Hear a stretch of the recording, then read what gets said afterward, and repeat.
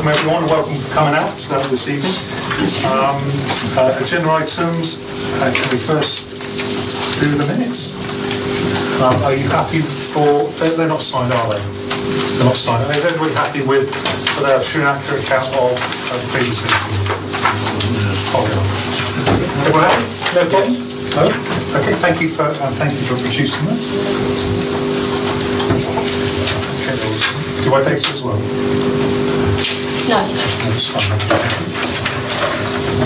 Apologies. I have apologies for Nick Bunting and Sarah Peck, members. Is anyone else finding? That's it. Okay, and everyone else is here. What about Scott Pritchard? We're missing Jason Pritchard. Sorry, Jason Pritchard. Okay, all right. But hopefully he will turn up at some stage. Good. Members' interest? Any declarations before we begin the meeting? No? Everyone happy? Okay, thank you. And we'll go into our first item, item 4, which is the certification of grants and returns. And I'll hand over to Asim, KPMG. Sir. Thank you, Chair. Thank you for having me maybe one last time. Oh, I'm going to miss you. Like in terms of like, it's not because I'm sitting in Daventry. Like if I'm being given the option to have one client in Northampton, I would happily go with Daventry. So it's not like, and that's mainly because of the healthy debate and the challenge that we always had from, I would not name the person, I would say from the finance team.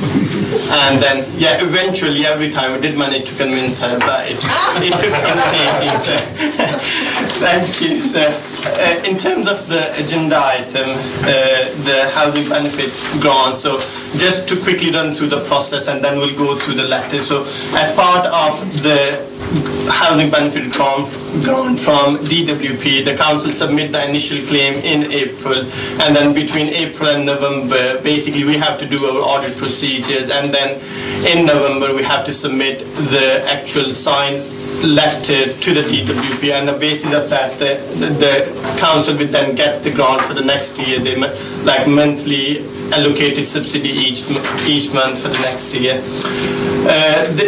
In terms of the actual work that we do, in terms of all the expenditure cells where council submitted in the claim form, we select a sample which we say the initial discovery testing, a sample of 20 initially, and then we go through that sample to see whether the individual claims are being done correctly by the council, by the assessors, and if we identify any issues with those 20 cases, what we have to do is to do an additional testing. So depending on the actual error which we have identified, either we can go with the 100% population testing within that cell, or if the population is bigger enough in that cell, what we do is select a sample of additional 40 to then give us the assurance that whether that was an isolated error or whether that is a trend within the claim form when they are assessing the actual benefits for the individuals. So in terms of this year, you can see in the qualification letter we identified a couple of issues, and then I would say like it's a kind of a same trend as compared to last year where the issues are being identified. So you can see on the initially in rent allowance, where we are having the cases where people have the earned income, that's where when the assessors are assessing those claims, sometimes what they do is they haven't put the income correctly, and that have an impact in terms of the actual amount of the claim that is being given to those individuals. So in terms of the actual impact, what we say is if there is an error, it can have in terms of the award of the subsidy, it can be a case where we have overpaid the benefits, or where we have underpaid the benefits, or where we there isn't any impact in terms of the actual benefits paid because of different reasons. Where there is underpayments and where there is no impact, basically we don't have to do any further work. But where there is an overpayment in terms of the cases, what we have to do is to extrapolate those errors based on the sample that we have selected, and then what we do is to quantify the amount to DWP, that how much the impact will be in terms of the overall claim for the authority. So as you can see on page 9 of the report, there's a table in there which basically says what was the added in the initial population and what is the added in the additional 40 plus testing, and what is the total impact in terms of the actual claim form. And as you can see, it's just a minimum amount of 542 in terms of the grand scheme of the thing, but it's just because we have to follow the guidance and we have to do that work to get to the conclusion, to give the assurance to DWP that the claim is not materially misstated. So that was one of the errors. The other error that we identified this year is basically in terms of the cases where we have put the rent for the actual claimant. So where there is a rent for the assessment of that claim, we identify some of the claims where the rent was not initially put correctly, and that had an impact in terms of the overall calculation of the benefit paid.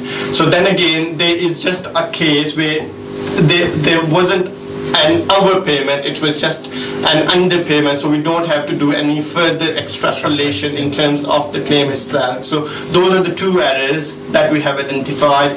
One thing that I just want to mention, that authority, because of the additional testing work that we have to do, authority agreed an extended deadline with the DWP in terms of submission of the claim form. So we submitted the claim form by 21st of December as compared to 31st of November. So, but apart from that, I'm happy to take any questions on this. Okay. Is there anything you want to say before we take it to members? No, I mean, other than there are no tolerance levels with this particular claim. So you'll see in there that it was the £42.60, and in the secondary it was £2.68. Yeah. Now we're talking about, you know, nearly £12 million worth of benefits flowing through there. But I just want to point out, KPMG are not being picky, but there are no tolerance levels when it comes to the DWP claim. So it shows that actually we're very, very, very good, and that's all I'd like to say. Thank you. Yeah, I think then we'll get to that conclusion, possibly, with regard to what we think of that. No, number one, you said was that an error by DDC on putting the wrong amount in and salary in, and has that been rectified, or is it just one of those things that happen? I suppose that's more for order, really, isn't it, having identified the first error, the 542 on the extrapolation of £42.60. You said that is just an earned income, like when they are assessing, like anyone who have any kind of source of income. Yeah. You said it's inputted wrong. Yeah, inputted wrong. Okay, and would that be by DDC or by the... No, assessor, by the actual assessors who are assessing the claim form at that point in time. Okay, that's good. And the other, so we're aware of that. Was there anything we could do? I know it's small, but is it just one of those things, or is there anything that we've learned from that? In terms of whenever you're dealing with a volume service, and certainly where, you know, circumstances can change, you know, multiple times, you can never rule out human error. We certainly have a very robust training regime, you know, and that you can have new staff or things like that. So I'm satisfied that, and really the additional testing is to show, is it a one-off error, or is there something, you know, systematic wrong with that, and this is showing that it is. So can I add a little bit, because working with the team, what I know is what they are doing, like since last year, is in terms of any earned income cases, because we have an independent person coming in the council, Andy Taylor. So what is, as a team, what they're doing is on a quarterly basis, basically, he's selecting a sample of the cases and then going through those cases to make sure that if there is any adjustments or any errors which they identify as part of his working, it can be corrected in a year, so then that don't have any impact at the year end. So that's why I know, working with the team, that this is being the change that they have implemented last year. Okay, good. Sorry, members. So, Richard, do you have anything? No, I do, Oh, thank you, sir. And Ian? Oh, yeah, well, just Okay, well, because I'm a first? new boy, Oh, Ian I'd first. like to ask a couple of minor questions. One, of course, you know, the amount of money we're talking about is hardly worth discussing, but I'm interested to know, just because I'm new to this particular committee, how we stand when it comes to overpayments and underpayments of these matters. Now, if we underpay, are we liable then to retract and pay or not? I didn't think we were. But if we overpay, we can get the money back. Is that also true? Yeah. So, you know, it seems a little unfair, doesn't it? But it depends. Like when we overpay, it basically depends on two things. Either it's an LA error or whether it's the claimant error. So you have to kind of get to the bottom of that issue, like whether the local authority made an error while making the payments, or whether it's the individual provided the information which was incorrect and that resulted in the overpayment. So it's not just simply saying that overpaid or underpaid, it's basically then getting to the root cause analysis of that. Okay, fair enough. Thank you. Thank you, Ian. Sorry, Richard. Thank you, Mr. Chairman. I used to love it when I was sitting in the equivalence board as chair at other places dealing with these reports.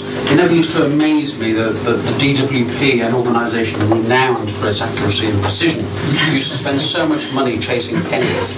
But anyway, I wonder if I could ask a question about what I'm looking at, page 8 of the bundle. I fully understand that your sample size has to be adjusted based on prior year experience. And in this particular case, you've had a sample size of 20 and then an additional 40.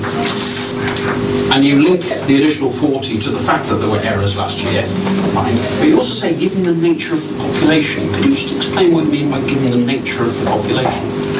Because initially what I said is like what we can able to do is if it's a small population, what we can do is select a sample of 100% of population and then exactly know what is the value of the error and we can adjust the claim form. But with the rent allowance cases, because there are 4,000 cases I think in there, we can't actually do the 100% testing. So given the nature of the population, we have to select a sample of 40 to do the testing and do the extrapolation instead of doing the adjustments in the claim form. Yeah, to the chair, does that mean you should have said the size rather than the nature? Yeah, probably. Okay. Does that answer you, Richard? Anyone else? Kevin? Just on the box 009, that's the 1.688 million. He's talking about the claim form. I guess we owe. Yeah. This one. Is that been paid? Oh yes, that one. That's fine.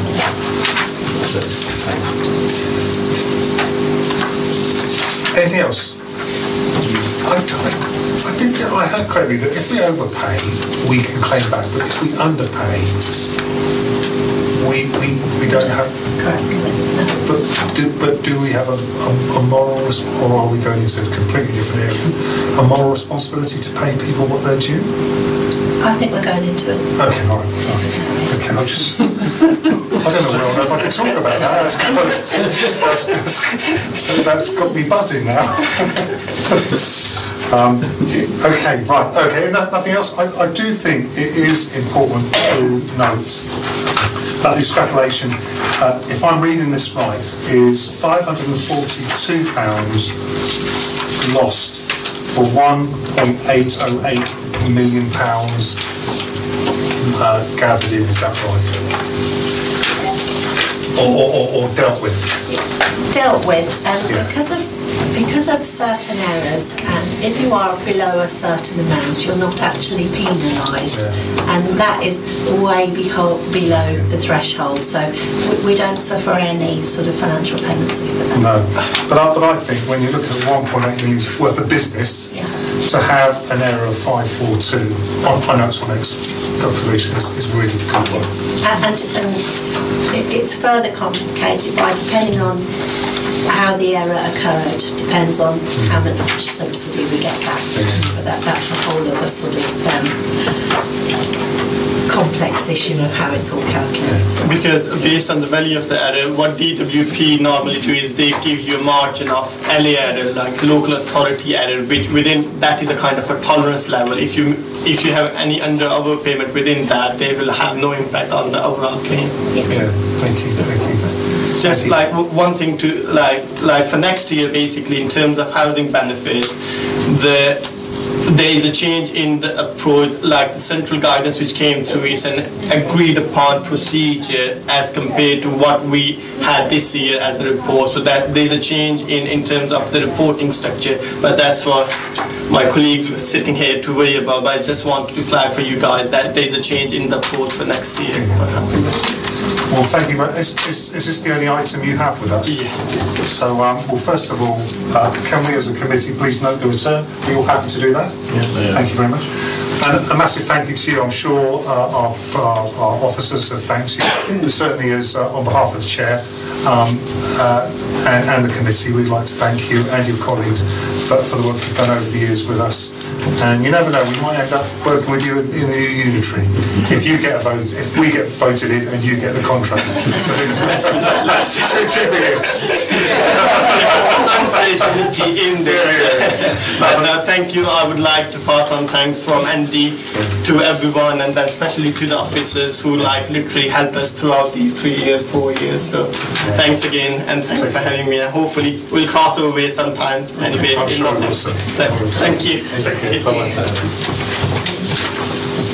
It may be a good time. Just Neil Harris, is that right? That's correct. That's it from EY. Just welcome, sir. Your agenda items at the end. So, Sorry, Chair. I just need to let our auditor out, and I would like to be informed this particular item. If you could just. yeah, no, we will. Oh, is it at the end? It's all right. It's at the end. No, we'll wait for you. You're not doing it now anyway. Oh, okay. Sorry. Nick doesn't have all these problems, does he? Thanks a lot. Thank you. Neil Harris, well, welcome, sir. Thank you. And we will be involving you in item 7. That's 2 items away, so we look forward to hearing from you then. Okay, so enjoy. Item 2 is the internal audit progress report, and Scott, you're going to be presenting that for us. Thank you, sir. Thank you, Chair. This is the second internal audit progress report of the year, following on from the one from the September committee meeting. The premise of this report is to inform you of the significant changes or known impacts to the delivery of the audit plan and any limitations in the audit resources. It will include a summary of the progress of our work up to the end of December. It will also follow up on any outstanding significant issues from the 2017-18 annual audit review, which was reported back in June, you may recall. And then also, in addition, on this progress report, I've also reviewed the Council's internal audit charter, so that will be something for you to digest, consider and approve.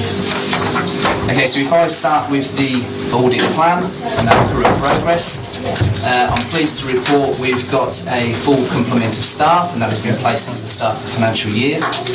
Our IT audit provider, TIA, they have been delivering to the agreed programme of work, which has been good, and I foresee no issues that will affect our resources going towards the end of the financial year. At the end of December, we've completed near on 60% of the audits, so progress is good. The audit planning is on course for delivery, and I have no doubts about that. You may recall at the last meeting I reported a couple of changes to the plan. One of those was the cancellation of one audit, the asset register, and the other one I reported was the addition of one audit, which was around cemetery and market rents that we were bringing back in-house, if you may recall, from the AME contract. Details of the work are included in Appendix A, which is on page 35. members would like to have a look at that, I'm happy to ask any questions about progress or otherwise on any of the audits that we've completed to date. That may be a good moment to pause if anybody has any questions, Chair. Does anyone want to pose any questions with regard to Appendix A, page Appendix A, 35.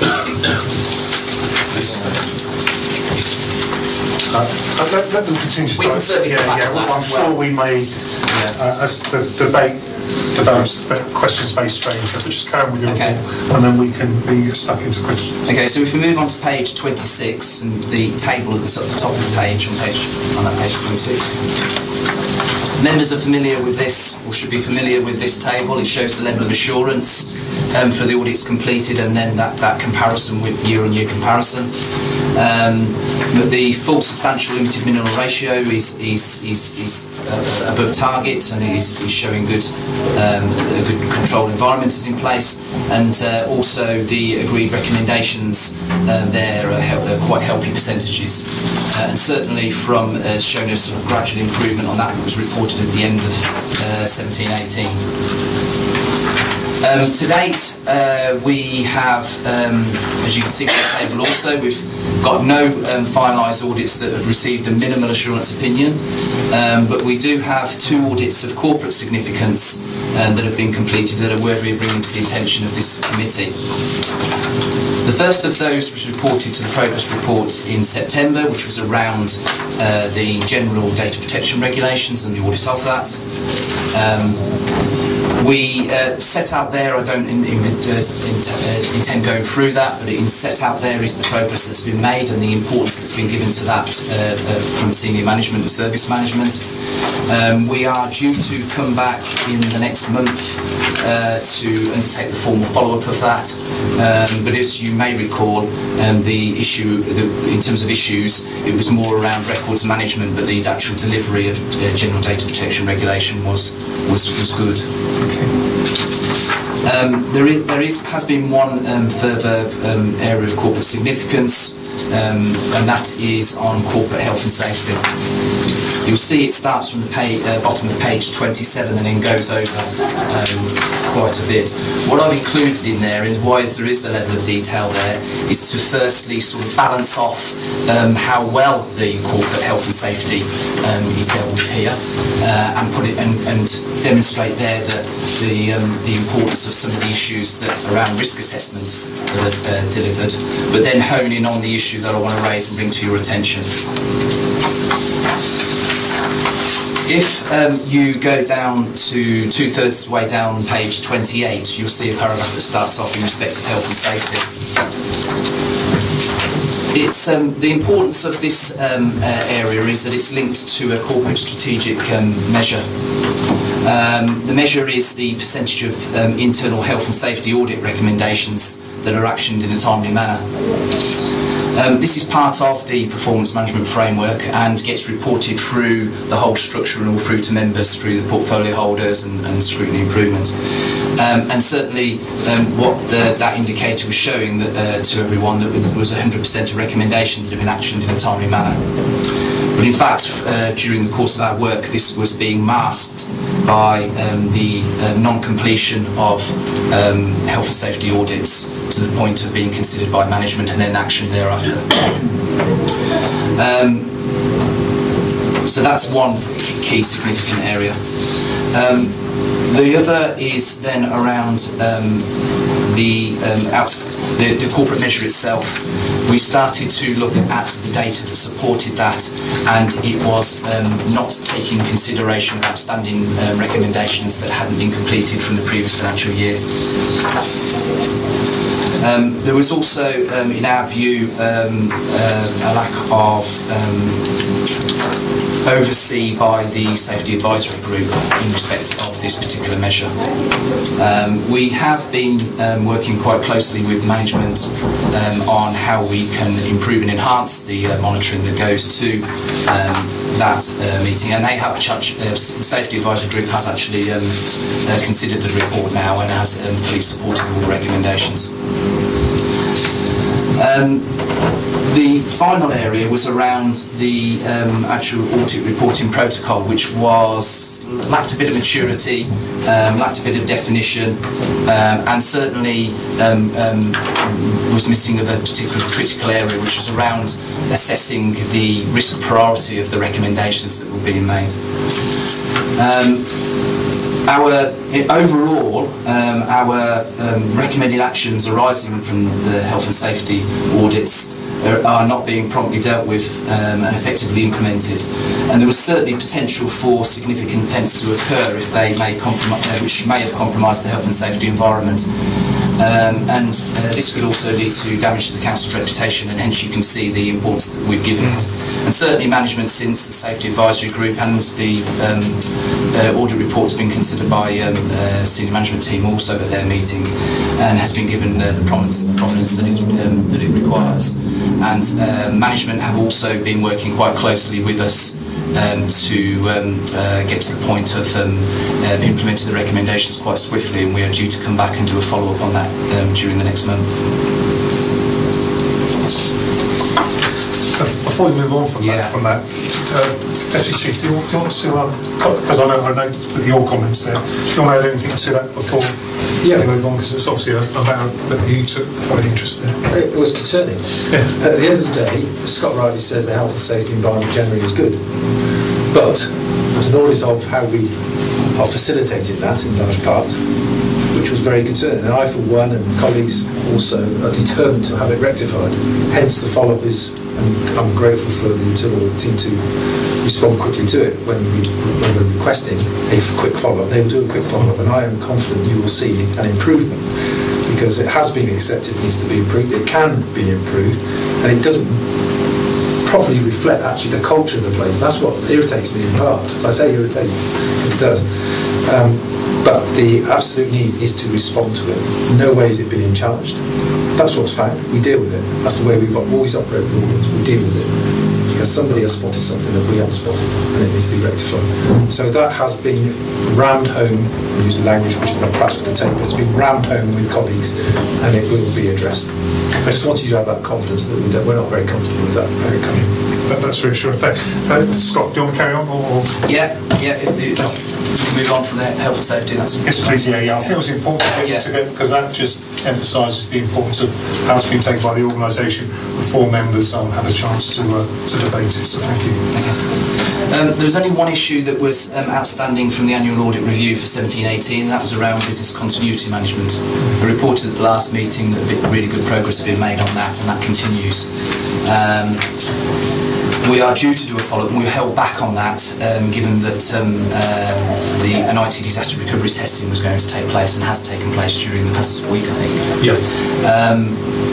Which also included elements of business continuity, and I understand officers went over to the off-site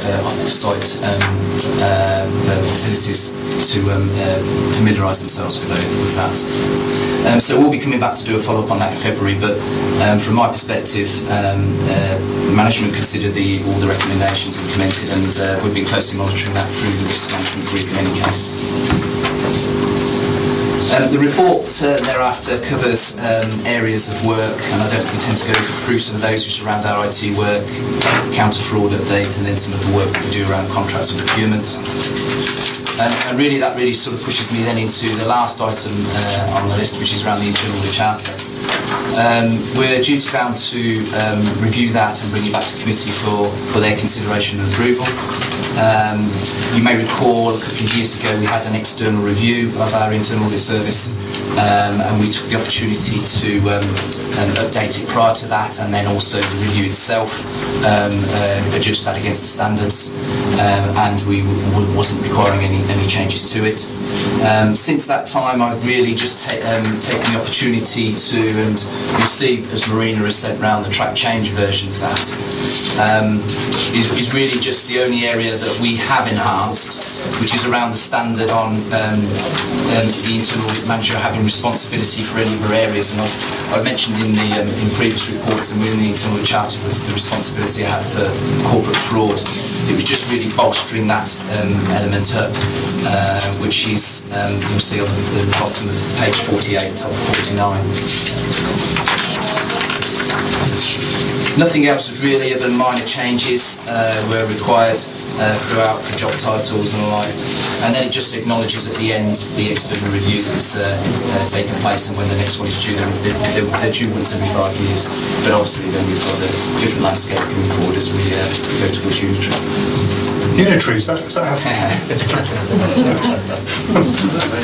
So that concludes, Chair, that concludes my progress report, and I'm open to it, answer any questions. Good, thank you. I should really open up to members first because I sort of get excited really. I can't contain my enthusiasm. But so members, is there any questions, please? Richard. I read this report, or particularly the part of it that relates to health and safety, with considerable concern. I am somewhat encouraged by Simon's comments, which have helped, and I think we need to get some further report in due course just to satisfy ourselves that everything is now correct. Health and safety isn't the sort of thing you can mess around with. I mean, on one level it is about action plans and registers and ticking boxes at a superficial level. But on another level it's about the safety and security of the council systems and buildings. And on a further level it's about people. I mean, for example, if you have a building with air conditioning and you don't maintain the heating and plumbing, you have a risk of Legionnaire's disease and people can be killed. So you've got a risk to the people, but also you've then got flowing on from that a risk of prosecution, not just of the council, but of any culpable individuals within it. I am greatly encouraged that you've said what you've said. Had you not said that, I frankly would have been highly alarmed. One little bit of wording in this, though, that says we aren't quite there yet, is on page 28, the final sentence of the second paragraph, which is talking about the risk registers and such like. And it says, management should be reminded of the need to review their service health and safety risk registers. I don't think reminding management is the outcome you need. Management doing something is the outcome that you need. Simply reminding them doesn't deliver. So it's not really a question as such, it's a comment, but I think we need to ensure as a council and as a committee that we ensure that this has been dealt with fully and appropriately in due course. So would you like to respond to that? I'm glad you have the same view, because that is an organisational point. Members and officers have the same concerns, because it does come back to people at the end of the day, potentially. So it was pleasing to note the fire risk assessment work. Yes, that's been duly notified. That's a people-focused element. My concern was about making sure that our teams were able to facilitate by having A, the understanding, and B, the right processes and systems in place, so that we could have confidence as an organisation that we're doing the right things. Because it was a surprise to me. So the important point for me on all of that is promise, because you don't let health and safety just go on, we'll improve it in due course. No, we need to improve it now. I think genuinely, and I think Scott will have the understanding from management colleagues, this can be rectified quickly. So I don't want you to be too alarmed in the sense that there's something that's fatally flawed in our organisation. It's not that. It's a case of, I wanted assurance, I've got it, that things are being done the right way. But let's prove it now, because that does not feel right to me. But my God, I was irritated, and colleagues were irritated, because it's not how we should do it. Sorry, thank you, Leslie. Ask a question for Deputy Chief Exec. Is there a timeline that you've got for sorting this out and getting the training right? Are we talking weeks, months? The follow-up is next month, by which time some things are already in place, being rectified since the report. Conversations are ongoing. Yeah. So by the time of our next meeting, yes, you will feel comfortable that everything is being put in place. Assuming the outcome is what I'm hoping. Yeah. And that's for Scott and colleagues. But Scott can give a view on whether he feels confident. Sorry, could I just follow up to that? Yes, certainly, Richard, and then I'll come to you, Ian. Scott ordinarily would do a follow-up to each audit. Yeah. Given the severity of what's been found here, when would you schedule follow-up for this? Next month. I mean, we've started it already, that informal process. With a view to then undertaking a formal follow-up at the point we know recommendations have been implemented. And they're near enough there already. They're turning it around quite swiftly, with our help as well, because obviously it's a similar process, in terms of maturity of our own process that can be relayed, allowed So, I have confidence that they can do things pretty. And the report maybe might not say too much in there. Is a lot of the work was actually done by the officer that undertook the audits. It was just not getting to the point of formalising that work, getting it through their first own internal management structure to then get it out to management for their prompt action. But the work was being done, and I have no doubts that even if there were significantly high priority issues within there, that they would have been raised outside of the audit process, which is something they've put into their reporting protocol now. The importance really for me though is that, as one of the members has already said, is around the fact that, you know, you might have medium or low priority considered recommendations, but you know, we're talking about health and safety. It's completely different to an internal audit recommendation. Health and safety can potentially affect lives in terms of the significant impact that it can have if that comes to if that arises. Does that ask a question, Richard? Ian? Yeah, this chair is more of an anecdotal comment than a question. For me, health and safety is only at one level, and that's people. Now, I was going to, and I'm absolutely sure that this doesn't apply to this organisation in any way, but health and safety is one of those strange areas where one is asked as an organisation to criticise oneself, and which can have legal implications, of course. And I just want to give you a little bit of an anecdote here. I'm familiar with a small builder. Now, the building industry is notorious for its poor health and safety record, but this particular builder has, quite frankly, the best possible health and safety record that you could imagine. And the reason for that is, I wonder if you can guess. Well, I'll tell you. He never reports anything. It's as simple as that. And so I know this could possibly, be laid upon this authority, but it's just one of those strange things that I feel that we're asked to basically criticise ourselves. Well, we're going to have to do that. But what about the legal implications of doing so? That's the my sort of way of thought. What about the legal implications of recording, for instance, an accident? If there was an accident, then there is the prospect of... Call it an incident, not an accident. But the legal implications of carrying out an audit and carrying out your own self-critique, there's no particular implications per se until an accident perhaps happened. Yeah, and then you record and then it would be used as evidence. Against you. Potentially is the risk, but we're not at minimal. You know, if that was minimal, gosh, then we have got a problem. We're at limited. That's still problematic, but I'm more interested in whether we can recover or if there's something underneath. It seems to be recoverable quickly, and a lot of it is kind of system-based as opposed to the approach, the culture, the intent, the projects that go on. We're not doing those things wrong.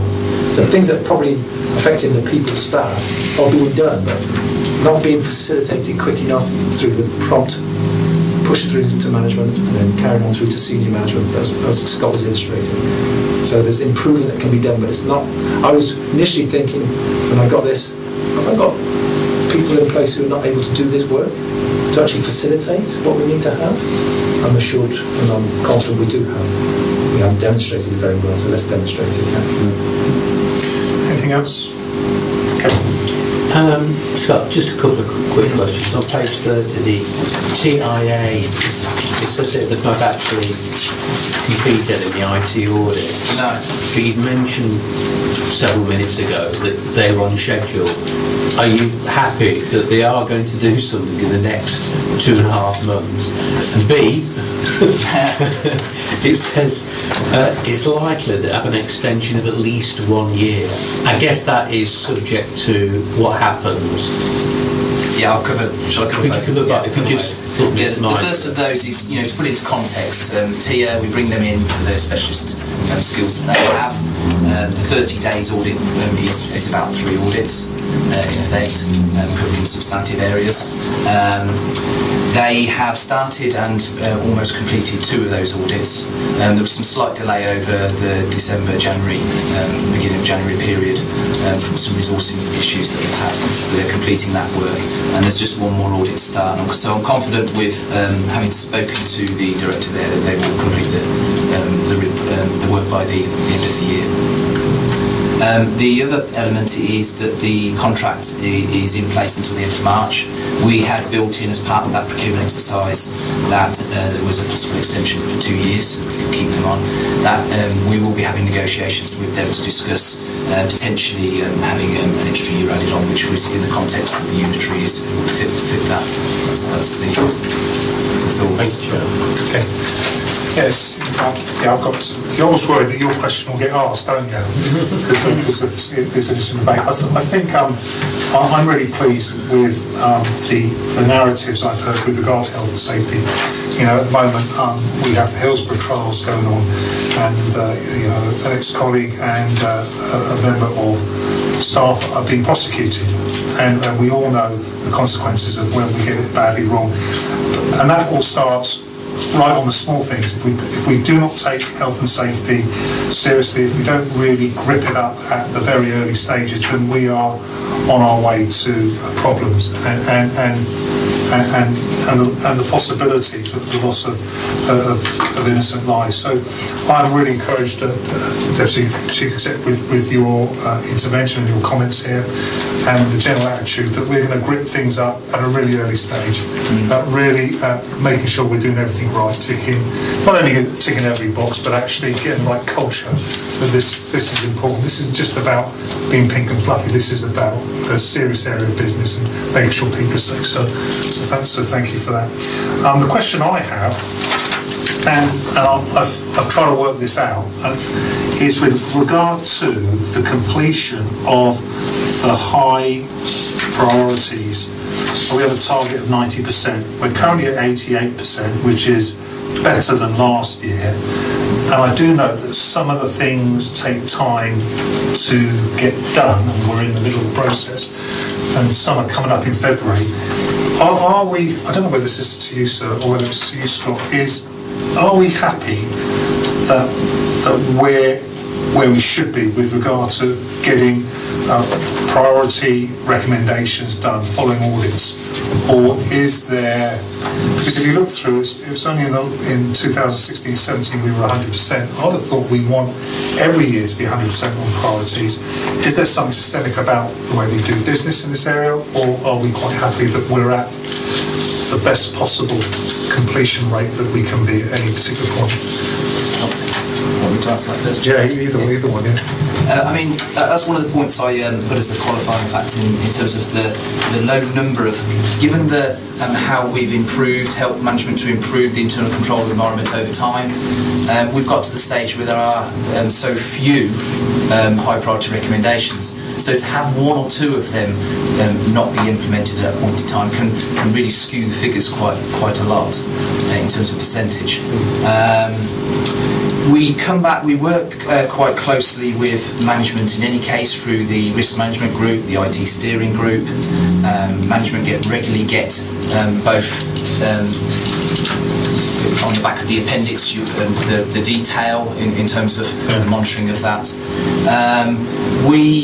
If we were concerned about a high priority recommendation, so much so, we would then escalate it up to S&T and the Chief Executive, but we haven't had cause to do that. So there are it is very few recommendations that cause that to dip below the target, and on occasions we have got, as you've seen in 16-17, got it at 100%, but as I say, 1 or 2 can really have a detrimental effect on that, and it doesn't really probably tell you the truth of the picture. Hence, really, then I've tried to then provide you also then with the percentage of all agreed recommendations implemented to cover the whole. Yeah, but I think it's part of that barometer, really. Yeah, with the. I think that's the point of the question. The question isn't about where that we're at 88% is are we, because of course one or two may skip depending on how many you have, but are we where we should be? And if we just have 10 and we're at 88%, is that where we should be? In other words, the culture is to grip these high priorities, to scrutinise, to monitor them, to be relentless with regard to their completion. Is that culture present? If it is, then 88% is exactly where we should be. If it was 65%, that's where we should be because the culture's gripped. Is that you get the flavour? Maybe a question for management to answer, but what I would say is, you know, and I've said this before in conclusions to some of the reports, we have to be quite careful with as we head towards that unitary and the mindset's moving away of thinking about unitary and not and wanting to sort of concentrate on business as usual here. So I don't get the feeling that's having an impact just yet, but that's just something to sort of be aware of as an insight forward as we move forward.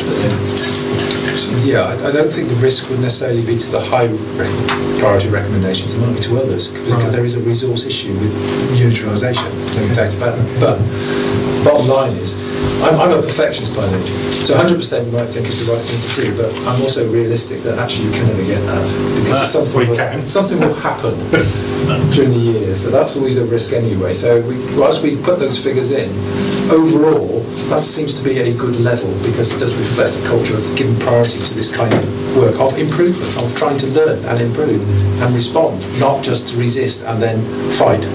We actually try and take it on board and develop. We're pretty good at doing that as an organisation. Thank you. Sorry, Ian. No, except what the Deputy Chief Exec says on that. However, since I was introduced to zero defect policy, and I'm sure we've all heard of that, it is not possible to have a target of 90%. The only target you can ever have in anything is 100%. I know it's not possible. I know it isn't. I know it's not realistic, but it's the only target you can have.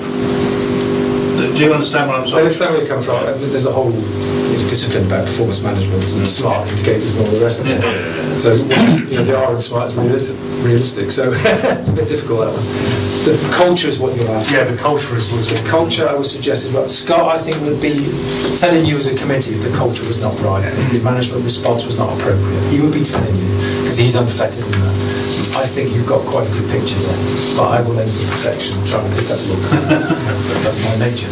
I think that's what's the great thing is that we do have trust and confidence in Scott and his team, in the senior management team, that you do bring up difficult subjects and areas that you're failing with, and that's important. That transparency and that honesty, and then that grit to sort it out. So unless there are any further questions, what I'd like the committee to do is to resolve that 1, the committee acknowledges the progress towards achievement to the audit plan. 2, that the committee endorses management's response to those aspects of the internal control environment highlighted within the report. And 3, that the internal audit charter as attached at Appendix B be approved. Are we happy to resolve that? No, yes, approved. Thank you.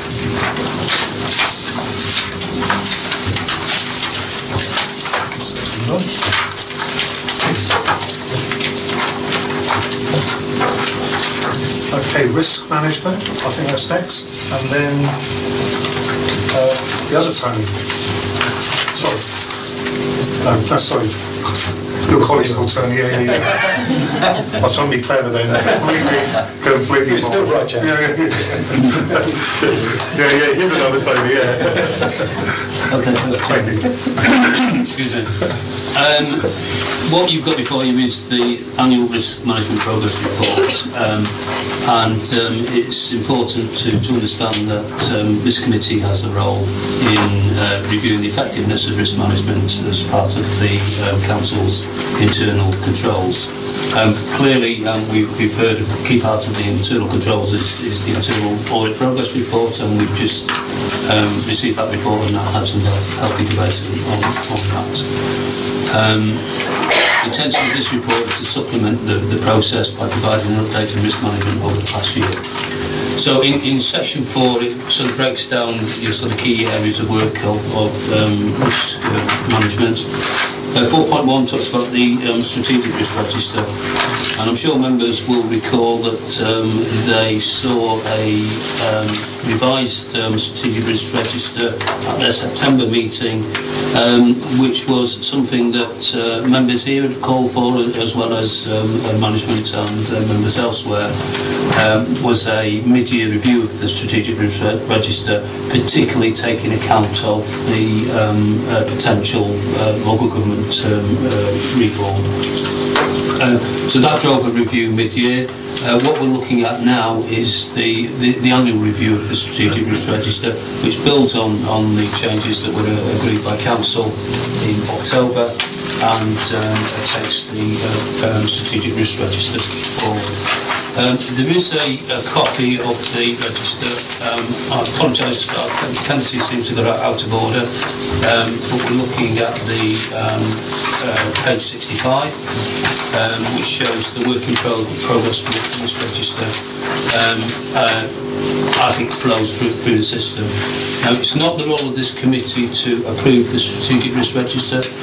That's done by Council, and the strategic risk register will be going to portfolio holders meeting tomorrow, goes on to strategy group early in February, and then on to February Council. It's merely there as evidence of that review taking place. Moving on then to 4.2, member training. A member training session was held in November, which was fairly well attended and ran through our risk management process, and we had good feedback from those members who attended. What I haven't captured in the report, but I'll just mention here under training, is that there is a training session for managers, which is will take place, I believe, on the 7th of February, so sometime early in February, and again that's about providing the right skill sets for management in driving risk management forward. 4.3 talks about the role of portfolio holders. Portfolio holders at their quarterly meetings receive updates on risk management issues and are now regularly receiving a report on priority project risks, which helps them understand where we are, and also they receive updates on strategic risks through management portfolio holder liaison meetings. Service risk registers, which sit beneath the strategic risk register, these are being reviewed currently as part of the budget and service planning process taking place to put some up-to-date plans in place for the coming financial year. The service risk registers, information risk logs and fraud risk logs are monitored by management, and any emerging significant risks are referred to the risk management working group. As Scott mentioned, the risk management working group in reference to monitoring the audit reports and the delivery of the actions contained there. The risk management group receives reports by exception from managers in respect of any risks that are causing concern at service level. So those are fed through to that group, and as part of the assessment of risk, we've got this top-up approach of issues arising at service level and top-down in looking at more strategic risks arising. Moving on then to the Risk Management Health Check Action Plan. A committee will recall that a health check was undertaken about 18 months ago now, or quite 18 months, but September 17, which provided us with a positive assessment of our risk management processes, but did come forward with some suggestions for enhancements to our work. We've really been overtaken by events in that respect. The challenges were particularly around developing an assurance mapping process as an enhancement to our risk management systems. But in the light of the potential unitary councils, I think we heard from Simon earlier about the workload for officers and for members in getting ourselves ready for that. We felt it was something that we didn't want to take on at this particular point in time. The other elements of the action plan have largely been delivered, and there's a copy of the action plan appended on page 61.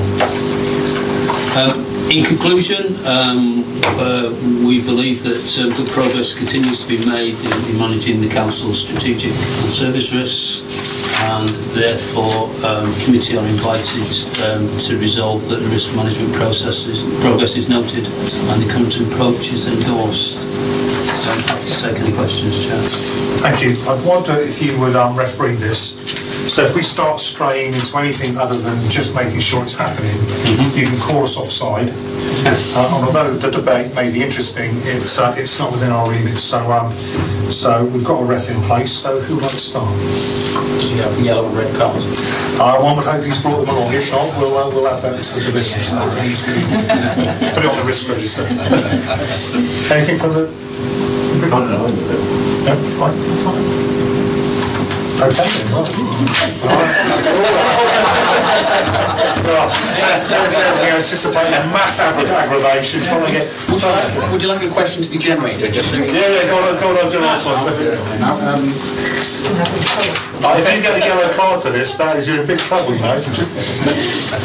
Consider putting in place a formal governance process for tracking and closing of actions within strategic and service risk registers. Recommendation R8 on page 63. Basically saying let's have a way of checking that we're actually doing what we said we're going to do.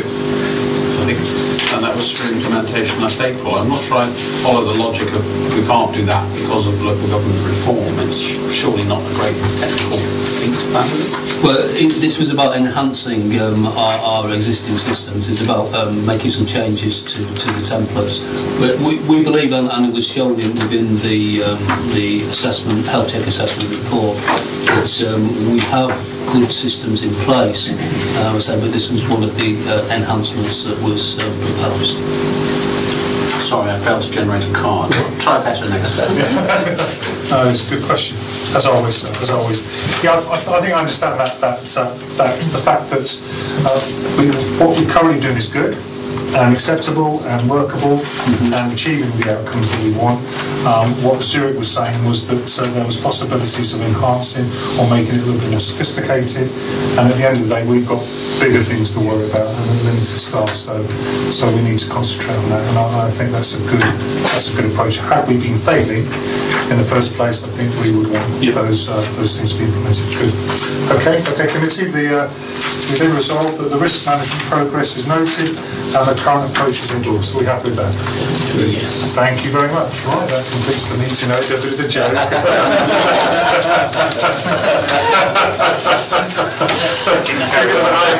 I'll tell you, it'd be really upset if we all walked out. Okay, welcome Neil and welcome to your company. Thank you. We're looking forward to working with you, perhaps for just a year. You never know what happens with you. You never know. So we're in your good hands, sir. Over to you. Okay, thank you, Chair, and good evening, members. First of all, just a bit of introduction. I'm Neil Harris. I'm an associate partner in EY's Government Public Sector Assurance team, and I'm based in our Luton office, and I lead the team of our auditors that work in Government Public Sector out of our Luton office. EY will also be the auditors from 1819 for all of the Northamptonshire local government bodies, and I think that's an important context when I delve into the audit plan, but also I hope helps for you as members and generally across Northamptonshire ensure there's going to be a consistent approach in a period of a lot of uncertainty and change across the county, but also one point of view from EY on those significant decisions and judgments that are going to be made across the county, and then will have implications on each of the districts. And in terms of my role, I'm going to be the lead audit partner, not just here at Daventry, but at all the districts and boroughs, with the exception of Northampton Borough Council and Northamptonshire County Council, where one of my partner colleagues, Steve Clark, will be the lead audit partner on the County Council and the borough We've got a way of working already in the firm where there's a network between Steve Clark and myself where we're in touch regularly to share what's happening across the county, and that I'm cognizant of any things that happen at the county council that may impact on the districts and how I respond during the course of the audit, an example of which I'll come on to in the audit plan. I think the most important thing that I want to get across about my style is one of no surprises. I want to build, not just with the officers here, but with you as a committee, an open and transparent approach, and one where if I've got any particular concerns, either here or just generally across the county, I want to make you officers and this committee aware at an early stage, but equally be held to account on our service delivery as a firm, given it's our first year, and we want to make sure that we make a positive impression on you as a council. But my approach is also, if we have any particular difficulties ourselves as a firm, I want to be again very open about that with the officers and here with this committee. So that's my approach and what I've applied elsewhere, and that's just hopefully by way of an overview. Also just about transition too, because a change of auditor always brings that element of uncertainty and I suppose concern about our approach. Obviously we're still following professional auditing standards, the same accounting standards apply, so the methodologies that KPMG would have used EY broadly follow the same ones. In terms of our approach to technology and how we deliver our audit, very, very similar approaches.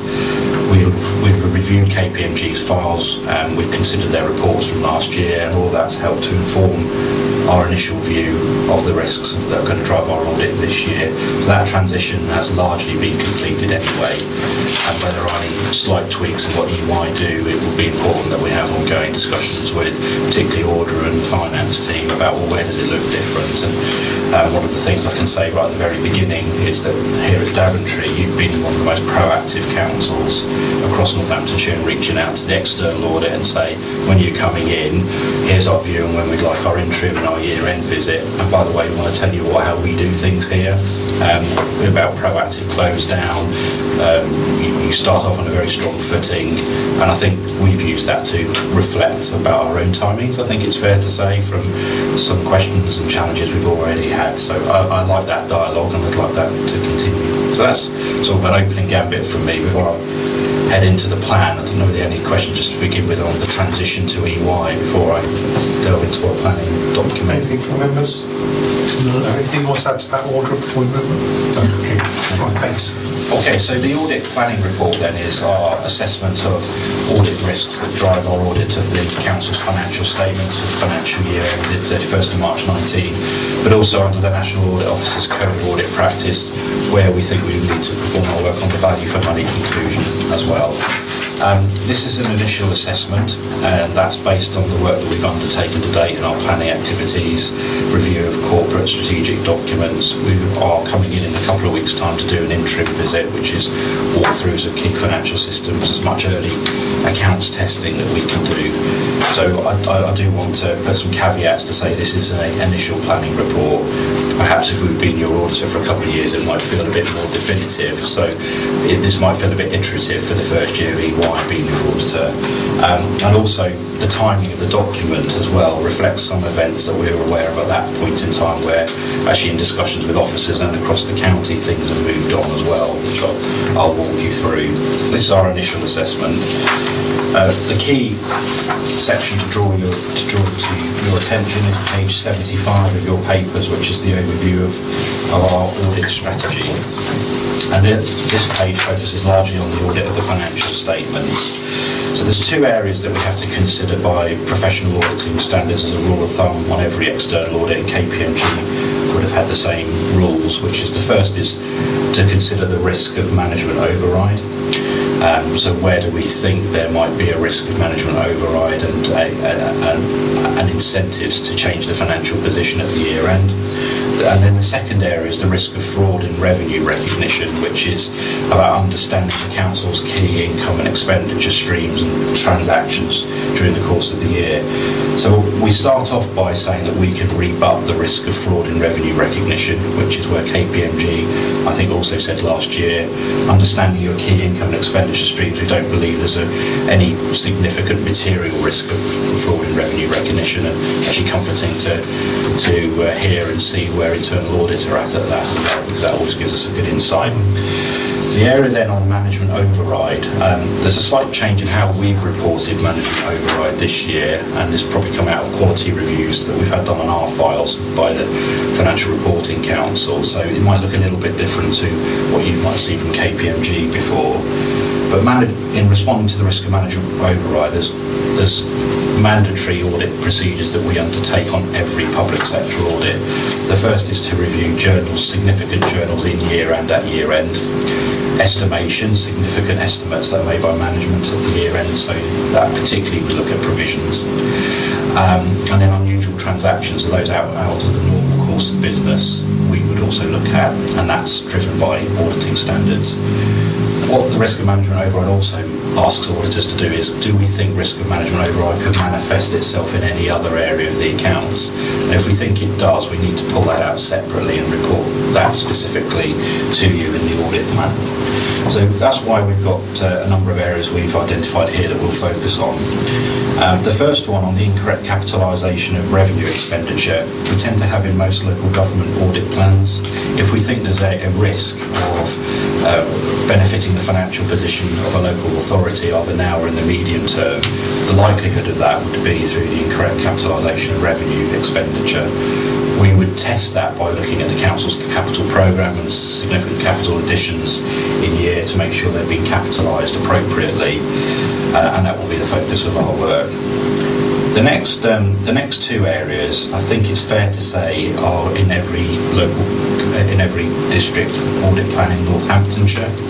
So this isn't specific to your circumstances at Daventry. It's a judgment that I've taken about the environment that you're facing within the county at the moment, and where I think, being a sceptical auditor, I want to just pay a little bit more attention to. So if I look at the County Council's stabilisation plan and what the County Council's requests and dialogue is with the district councils, not only is it on the collection fund surplus, which I'm going to come on to, but it does ask and beg questions of what the level of provisions are in each of the district councils. Now, I know Audra will tell me that the council will be extremely prudent and appropriate in the level of provisions that are set here at Daventry, and I don't doubt that at all. But as a sceptical auditor and just thinking about where the risks might be in the financial statements, that's probably an area where we'll just do a little bit of extra testing at the year end on the provisions, and that's why we've reflected it in that way. It's not to say that this council's doing something it shouldn't be doing, it's just a sceptical auditor. So that's the focus on provisions, and what we mean by provisions, it would be the business rate appeals provision, the bad debt provisions in particular. The accounting for collection fund surplus is probably one that has moved on. So this was written at a point in time when there were proposals across the county to vary the timing and the nature of payments of the collection fund surplus. And I do want to give Audra a huge amount of credit on this, because there's been two CFOs, I think, across Northamptonshire that have been coordinating the district's response to those proposals, and particularly holding EY to account about what we're doing to look at this consistently across the county, and Audra's one of those. The most important thing that I've tried to represent in this is that the county council have had a proposal and had a request for the districts, but actually it's the district councils that would be enacting that and would have to follow the prevailing regulations. So from my perspective, whilst I know there's a lot of focus on what the county council are doing, actually more important for me is the district council making sure they discharge their fiduciary duty and apply the regulations appropriately. And not only that, what are the accounting implications as well. Some of these events have actually been quite fast moving this just before Christmas and just after, but there was a proposal, we involved some legal and we got some legal and accounting advice, and I think to just try and summarise where I think we ended up, we had some concerns on legality. We thought the regulations were very prescriptive about what can and can't be done on the timing of the release of surpluses. But then in addition to that, and I think what has drawn this to a halt is the accounting, because the accounting position is very much, and I think we've reached a view, a cash flow position. It would not change the accounting position, either at the county council or within the district councils for this financial year 18-19. I think because of those two factors, the county council, I think with the districts, have reached the conclusion that this proposal is now no longer going to happen now. Actually, I think to some extent they've run out of time, because if anything was going to happen, it needed to happen before the 15th of January. But nonetheless, this event has come to a close. The reason why it's in this plan is because at the time I drafted it, it was a significant proposal, and actually we needed to give it proper attention across EY, because if any of the districts said, yes, we are going to do this, but actually we had some concerns that this could be outside of the regulations. There are statutory powers that immediately come into play as an external auditor, so I'm actually pleased we're in a position where we're certainly very much in agreement with the district councils and how they've gone about this, and I think the county council have paused their request at this stage. Is that fair? Yeah. But I think all of the local government bodies in Northamptonshire have been heavily involved in this, but I think it is fair to say Daventry have been the most proactive in not just holding EY to account on what we're doing on a timely basis and sharing information at the right points in time, and there's some learning on that from our side, but equally a very clear point of view about what can and can't be done as well. So I think just to give you some assurance as members that this council in particular, I think, has been very clear on its position. So just some clarity, I don't want to interfere, I want to give you a presentation, but is that now public knowledge that column in the stabilisation plan is no longer achievable? Is it public or is it still? As district and boroughs, we've certainly met with the commissioners, right. And they are aware that we will not be doing that. How they've communicated that to members, I can't comment on. Yeah, I'm not too sure. Yeah, okay. Some of us are dual hatters, and I wasn't aware that had been. I was at a budgetary meeting recently, and I wasn't aware it had been off the table. But I will be discreet. And just following the logic of why I'm a sceptical auditor on some of these things is that clearly, as part of the stabilisation plan, there may well be other measures that the county council might then request out for the district councils look into, which is why I mentioned provisions. We did, as a team, consider whether the movement in reserves might be an area we might look at. So if you contrast what's in this plan with what you might see in other audit plans across Northamptonshire, we do refer to the movement in reserve statement as being a significant area we'll look at. Given your current financial position and where we think the incentives might be, I'm not convinced that's a significant risk here at Daventry, so that's why we're just focusing in particular on provisions. Group financial statements, I think it's fair to say that in terms of accuracy, the council do intend to prepare group financial statements this year. So from the perspective of the external auditor, we'll just want to ensure that consolidation process has happened appropriately and there's no risk of any material error. And then I think it's just understanding the nature of the component and the scoping of our group audit. That can either be what we describe in the firm as a full scope audit, where we ask further work of the component auditor, or we make it a very specific scope. So if there are any particular balances in the subsidiary accounts that we're particularly interested in, we focus on those. So that's the bit I think I need to come back to this committee on, either before we finish our audit or when you receive my audit results report, say, actually this is how we scope the group audit. At the time we wrote this, we were questioning why it wasn't consolidated last year. I think it's been very clear, officers have made it clear that they're going to consolidate and prepare group accounts this year. The next two, the valuation of land and buildings and the net pension liability, no change from the assessment made by KPMG. So these are areas which will always be subject to a higher inherent risk as an external auditor. Significant judgments, estimates, reliance on management experts, a range of assumptions that go into both the valuation of assets and the net pension liability. I suppose at this stage the reason why these are not significant risks is we need to think whether there are any other special circumstances that might elevate that. So in the terms of valuations, I'm not aware of there being any significant change in the use of assets, any significant impairments, or any change in the valuer or change in methodology.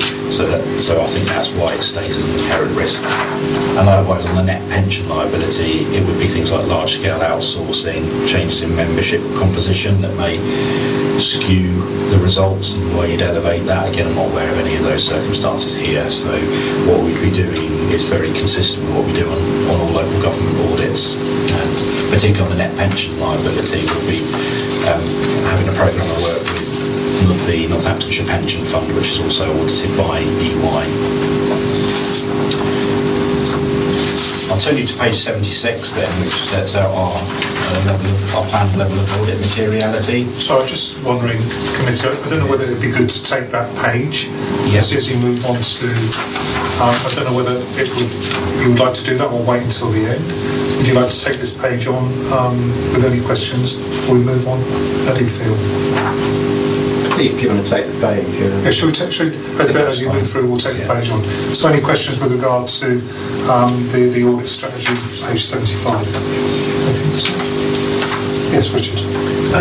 Can you just explain what you mean by fraud risk in the context of incorrect capitalisation of revenue expenditure?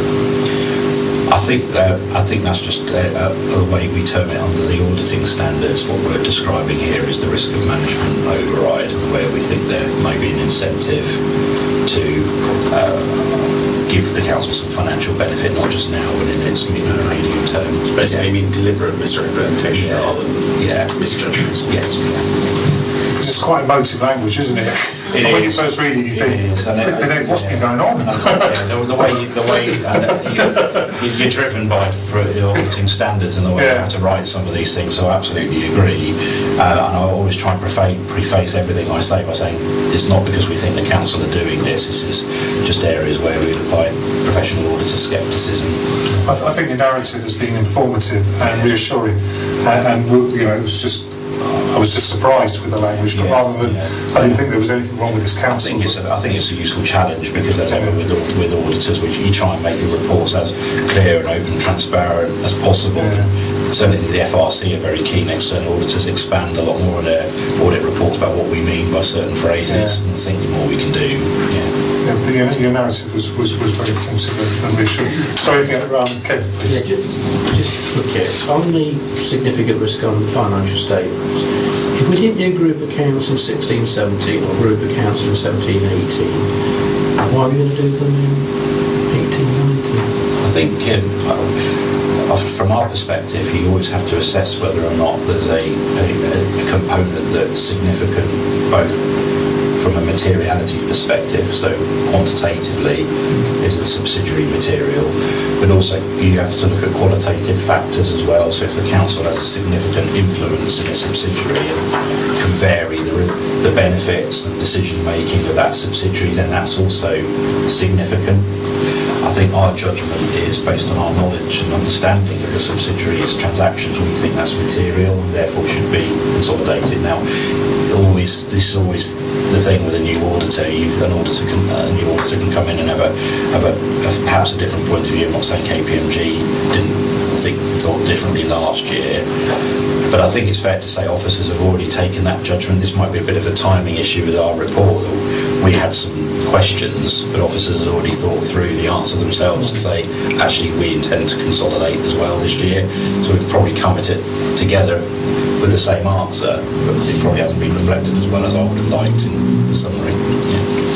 Chair, if Sorry, yes, I may, just to add to that, obviously in terms of, we're getting used to a new auditor as well, but certainly in 16, 17 and 17, 18, we went through very comprehensively with KPMG as to whether group accounts were appropriate, and because of the circumstances around, and in particular it was TDECL at the time, one of the significant factors is that there was a plan to dispose of them, and that actually plays into whether you need to do the group accounts, and KPMG agreed with us that we didn't.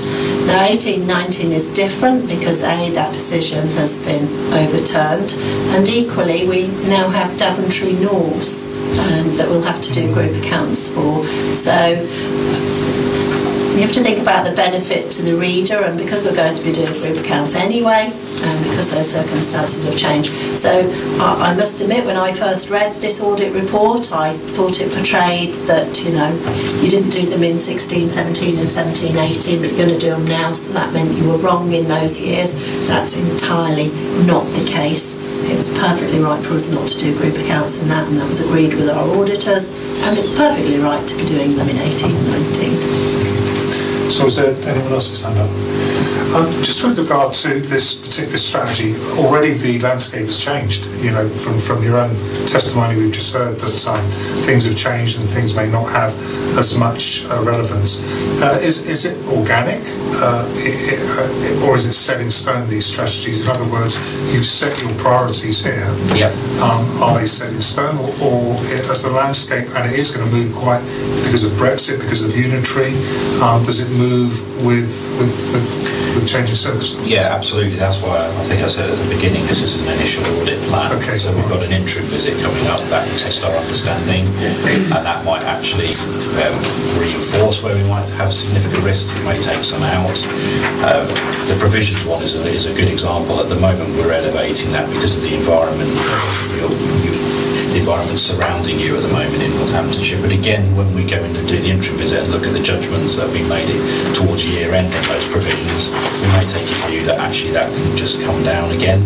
So this is our initial plan, and I do think it's organic. The other thing that's very important is we have to look at your draft financial statements, and that in itself could change. There may be items in the accounts that give me a different lens than what I've got right now, and it's important that when I come through this committee, I explain to you, here's where we are now, this is what's moved, and then this is where I've ended up before the end of July. Good. Yeah. So presumably if the structure changes, Tony, then we'll be informed through this committee. Is that how it works? And then you'll be presenting any alterations to That's right. Yeah. Okay, thank you, sir. Okay. So on page 6 sets out our initial view on materiality. So we've set a planned level of materiality of 796,000, which is on page 76 of your page. 76, thank you. 796,000 represents 2% of your audited gross expenditure for 17-18.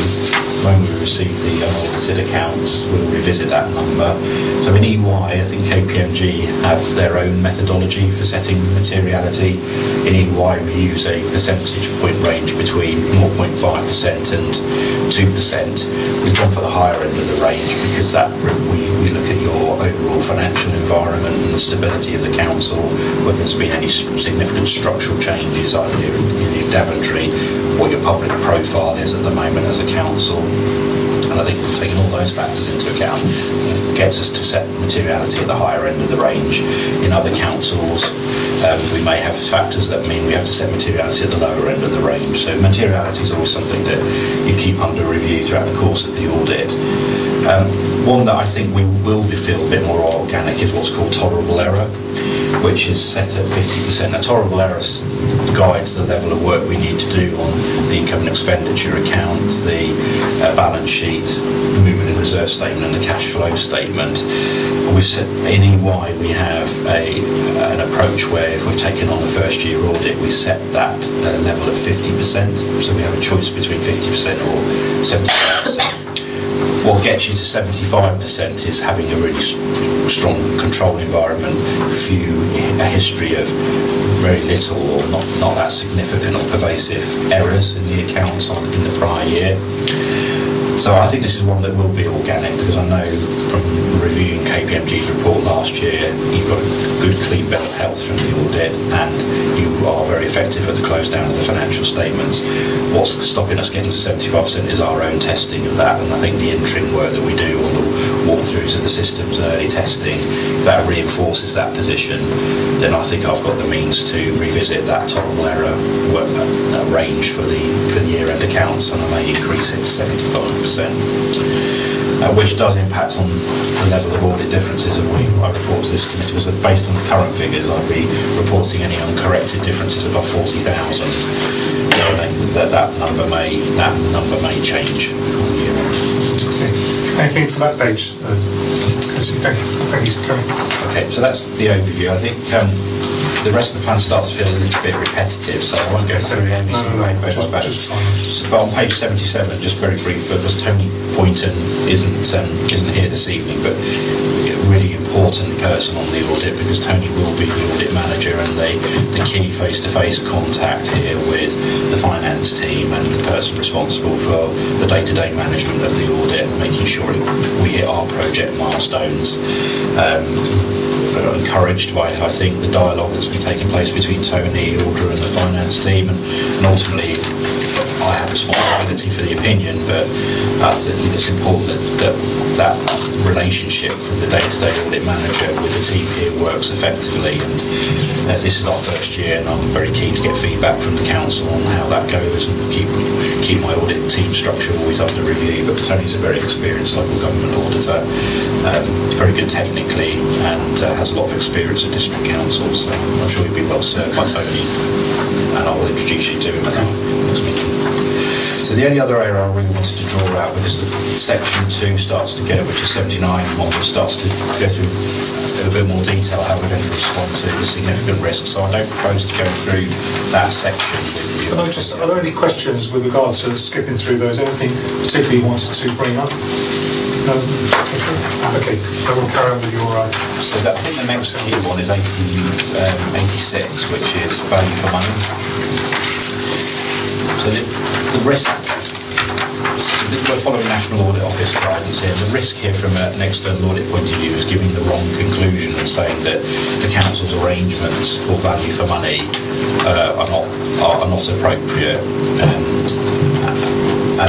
So how do we form our risk assessment on value for money? So we look at your corporate documents, we look at your financial plans, we look at the risk register, we consider the work of your internal auditors, we also consider KPMG's prior year findings. Now at this stage we've not identified any significant audit risks on the value for money conclusion, so I think that reflects well on what we found from our initial planning activities. You'll see from the narrative on page 86 that there are areas that we will be considering as we undertake the rest of our audit. And I think the main area that we do as a standard on every local government audit is do some stress testing of your 1920 budget and your medium-term financial plan. And we've got tools within EY, I'm sure KPMG would have had a similar thing, which just stress tests and put some stress tests on uncertain income streams, the level of reserves and balances, the savings target in the medium term and how achievable that is, and that draws out our own view on the risks to your financial resilience. Now from my own understanding of what I've seen today, I think you're in a very strong position relative to others that I've seen. I'm not saying that you haven't got challenges and your risk register pulls that out, but relative to others that I see, I don't see a significant risk for this particular financial year and your financial resilience. But I think it's important we review that with the final budget position for 1920 and the medium-term plan. Clearly cognizant of what's happening across the rest of Northamptonshire, and as just been mentioned, the draw on officer time and capacity and the resilience of this council for business as usual. I think from an external audit point of view, that's a watching brief for us. We just, as part of our ongoing audit, we'll see whether that creates any strain here at the council, and we'll report that to you if we have any concerns. I suppose the only other thing we would look at from value for money is any other key strategic governance decisions that the council makes between now and the 31st of March, and if there are any significant decisions, we want to make sure the council's gone about gone that in an appropriate way and exercised good due diligence.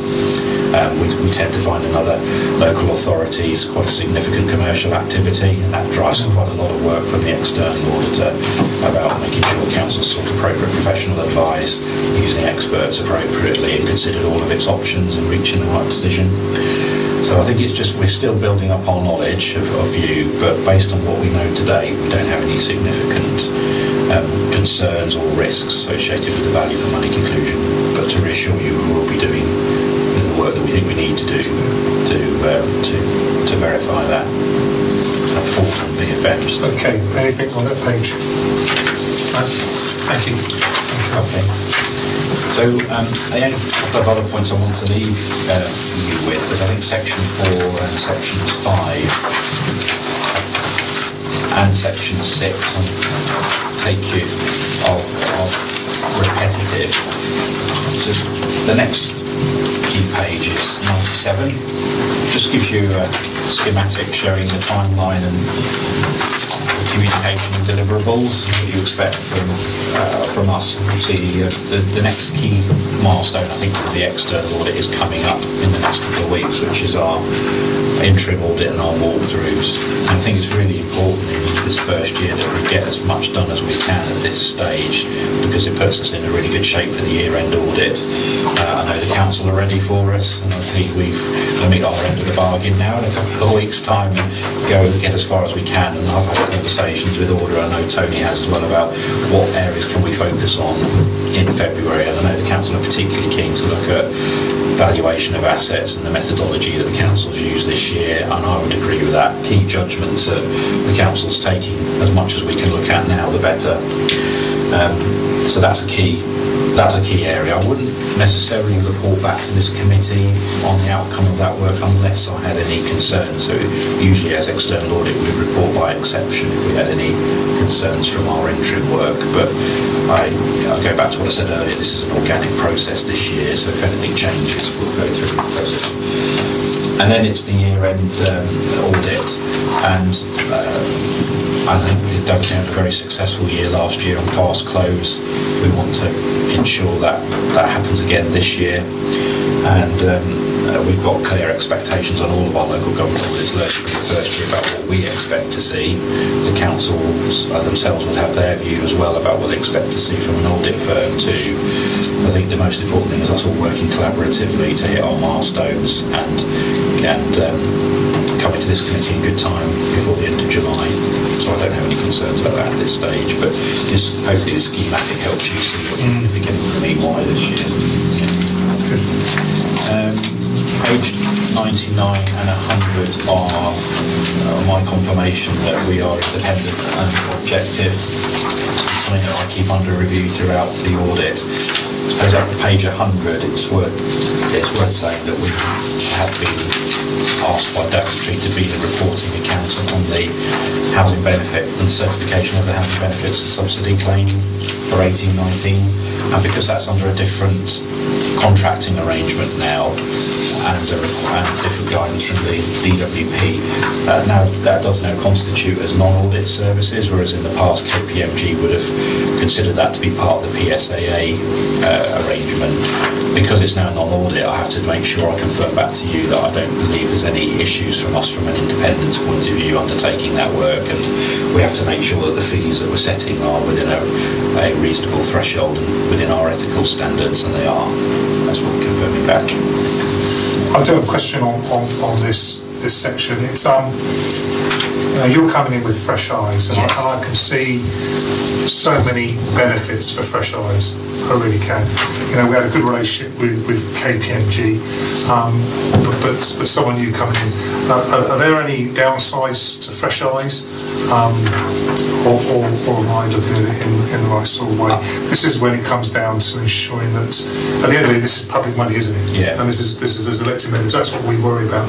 You know, we know historically we've got a good team, but are there any downsides to fresh eyes that you see with regard to your relationship with us? I think I'll just start the positives. I would certainly agree there's a benefit from having fresh eyes. What we need to give back to the officers in this committee and across Northamptonshire is clear insights about what we think as well, and being consistent across the board, because that's when you'll get the maximum value out of EY being the auditor across all of Northamptonshire. I think the key downside is, given your strong position from last year, we don't over-egg things, we don't over-audit, we don't nitpick too much, and we actually reflect the environment that you've got, and whilst you'd expect as an auditor it's about checks and balances and making sure if an officer's saying something to you that can be supported by evidence, but actually if it is and those assertions are there, just because we're a new auditor this year, you can have a risk of overdoing it as well. And that's why we review KPMG's files from last year, we review their reports, we have the discussions with management. So there's something about proportionality from a new auditor. Yeah. Good, thank you. And I'll be challenged on that as well. This will feel different this first year, and I think it's important that we have the open dialogue, that at key points Alder can pick up the phone to me, and there's already been a couple of good examples of that already, but to say, actually Neil, this is happening, why are you doing this in this way, and just have that challenge and that dialogue. So, yeah. Good. I was surprised KPMG didn't bubble her up before, but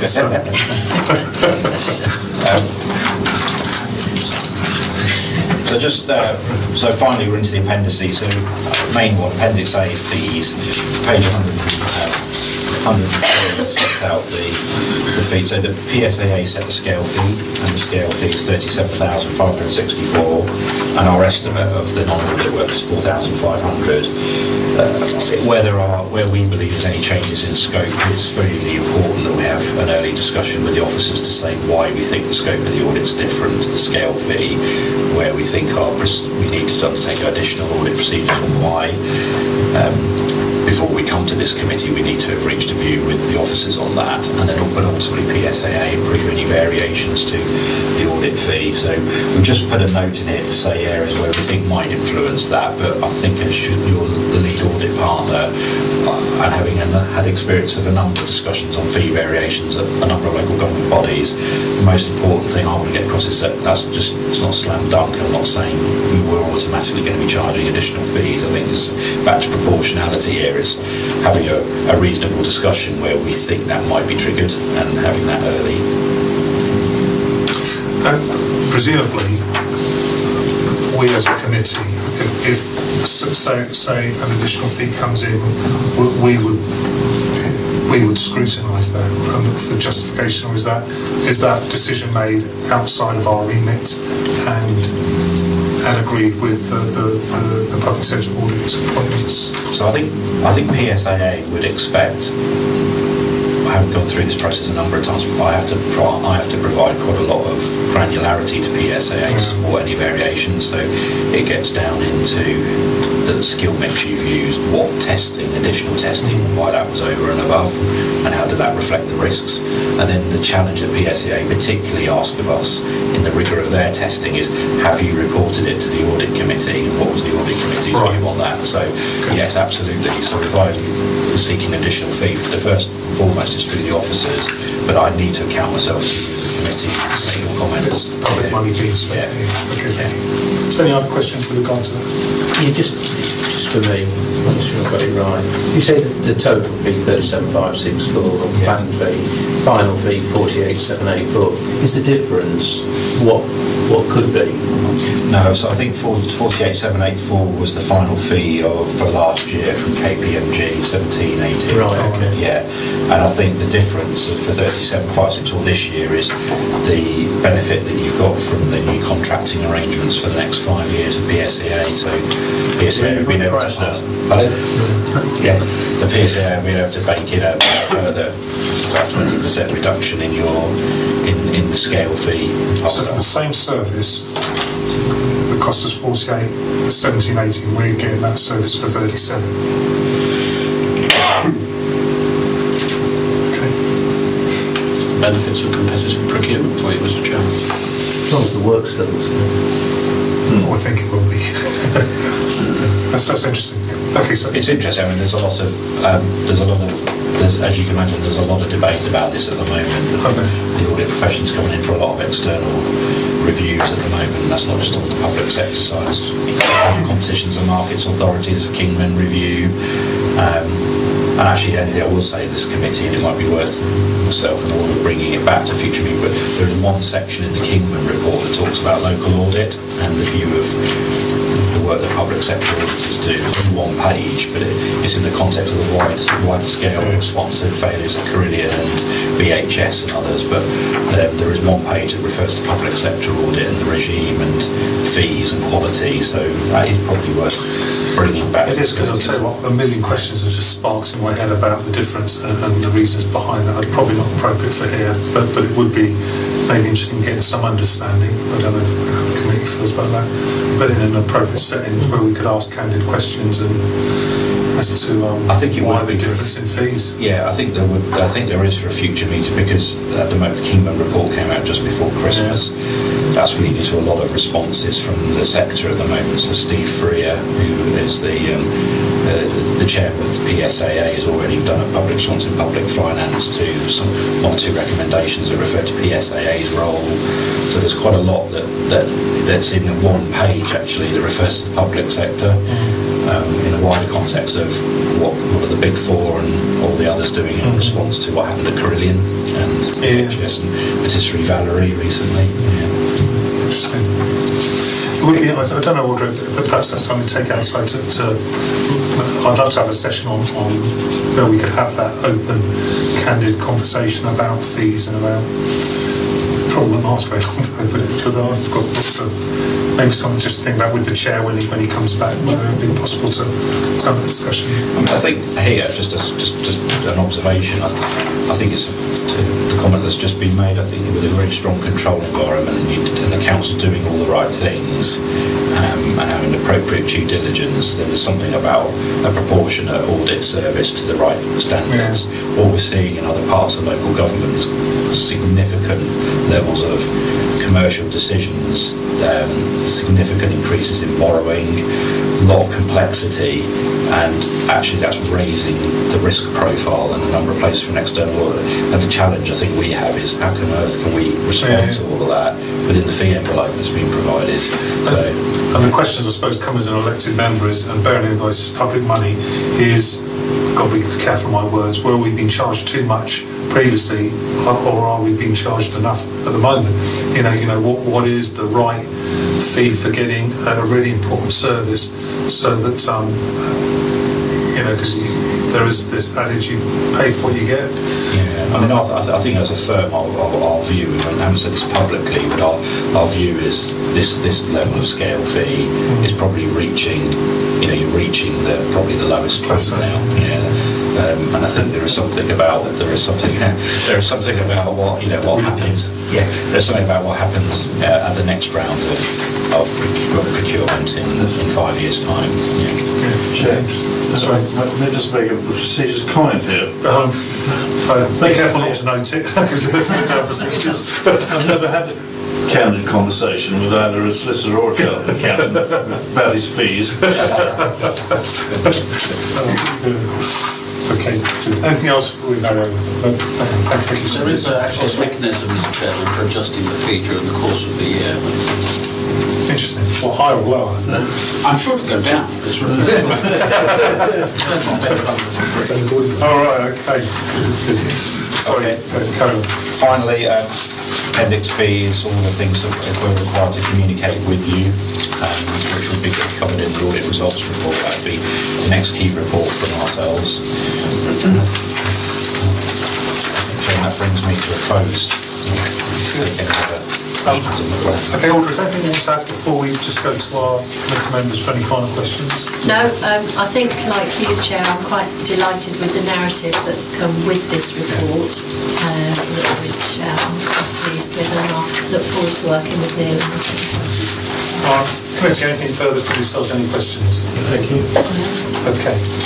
Can I thank you, Neil, for coming in? An impressive presentation. And that goes a lot for us building a relationship with you, having that trust and confidence in the work you're going to do for us, and the public's money that is spent here in this district. And most impressive. So thank you very much, and we look forward to working with you in the future. Likewise. Thank you very much. Thank you very much. Good. Okay, you've got to stay for this. We've got lots more stuff to do now. if you need to depart, okay. You need to invite committee to resolve to the report.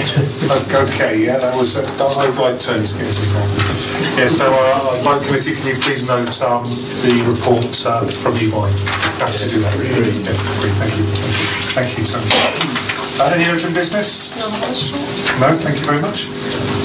And that comes to the conclusion of tonight's corporate governance meeting. So thank you very much, everyone, for turning up. And thank you, officers, and thank you. Okay, thank you.